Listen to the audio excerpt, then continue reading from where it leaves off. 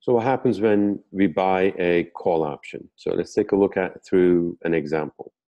So the current price of Apple is $198.78. Today's Sunday, and this was the price on previous Friday's closing. So let's open up a spreadsheet.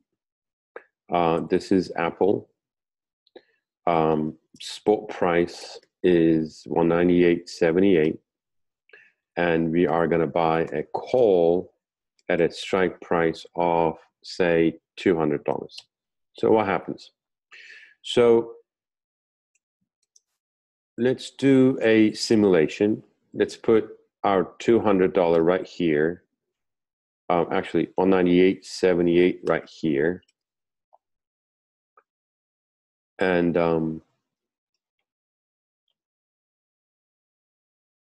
going to put option value right here. Now, we will talk about this option value in a minute, but bear with me for a minute. So, okay. Currently, the $200 option is, or as of the closing of last Friday, the price was, and this is for a maturity of 1 week. So this was $205, right? So since we cannot predict the premium, what I will do is I will talk about how the intrinsic value changes with respect to how the spot price changes. Now, keep in mind that intrinsic value is simply an exercise value. So if I were to have a call option at the strike price of 200, I wouldn't be exercising this option simply because I can buy from the market at 198.78. Why would I actually exercise the call option and purchase the underlying Apple asset, Apple securities at $200? So instead of saying option value, and again, I want to emphasize that the option price or the value has two components. One part is the intrinsic value or the exercise value, and the other part is the premium. And we have no way of predicting what the premium value will be simply because we don't know how the implied volatility will change, and we have limited data with respect to what's going to happen. So we can only have expectations, and I don't want to get into that. This is a video or a lecture that simply explains what happens when you buy a call option. So let's look at an intrinsic exercise value. So in this case, the exercise value, because this is a $200 strike, at a 198.78 exercise value is 0 because we wouldn't exercise it. What happens if it is 195? Well, the same. If the spot price is 195, we can simply buy at 195. Why would we exercise our option at 200 and buy at 200? We wouldn't. So the exercise value is 0. What happens at 190? 190 again gives you the right to buy at 200, where the spot price is 190. So why would you exercise the option at 200 when you can buy it at 190?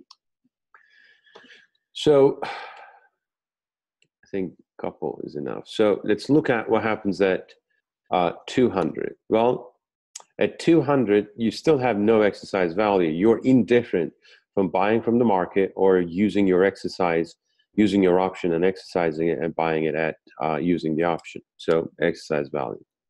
Now notice I am ignoring any commissions, because if you were to exercise, you would actually pay commissions of, for exercise, and you also have paid some money to buy this option. And I'll get to that in a minute. What happens at 205? Well, at 205, what happens is you now have a option that's valuable, that has a $200 strike price, which means you can buy at 200, and the market is 205, so you could sell at 205, which means you will now have a 205 as your sale price and $200 as your purchase price, and you could realize an exercise value of $5. At 210, now notice that you can now buy at 200. That doesn't change, right? So this is your call option. You have a right to buy at 200.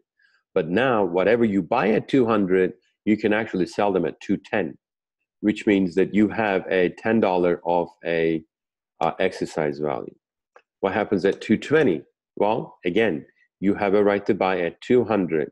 If the market price, spot price, immediate trading price goes up to 220, then you can sell at 220 and buy at 200 using your call options exercise, which means you now have a $20 exercise value. What happens at 250?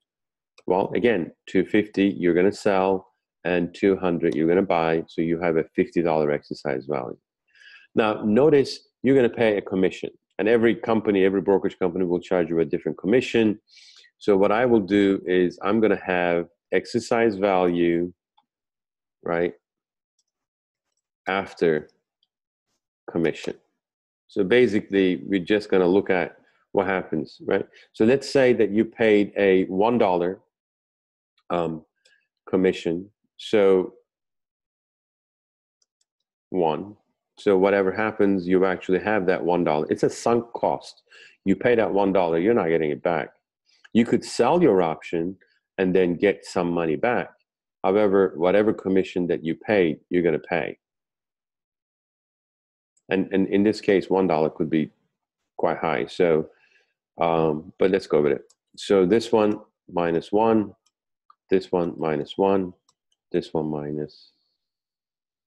-1, and so on and so forth, right? Now, also, when you paid money, in this case, $2.05 to purchase this. So what I will do is I'm going to have exercise value after commission, and then after purchase price. Now notice, this is the same option if you're just adding on top of your exercise value. So you're going to pay this exercise value minus $1 commission minus, in this case, notice we paid $2.05 to buy this, right? And then the same thing, your exercise value -1 minus 205. Your 205 does not change. So your 205 does not change. This is, again, very much like the commission that you paid. This is a sunk cost, which means you paid this already and you now own the option. Again, you could sell it back and you could try to get some money out of it, but 205 is paid and it is gone. And then the same thing with this one, and so on and so forth. So now notice that as the stock price goes up, you realize a profit. As the stock price goes down, you don't have a profit. However, your loss is limited to how much you paid for it, how much commissions you paid for it, and so on and so forth. So with a call option, your loss is limited to the amount of money you paid for it. So if you pay a whole lot of money, say $100,000 worth of options, you could lose it all. However, you couldn't lose more than what you paid for it when you're buying a call option. In this case, as the stock price goes up, the underlying asset price goes up, you actually make money. But when the stock price, underlying asset value goes down, then your loss will be limited to how much you paid for it, plus the commissions and so on and so forth. So that's what happens when you buy a call option.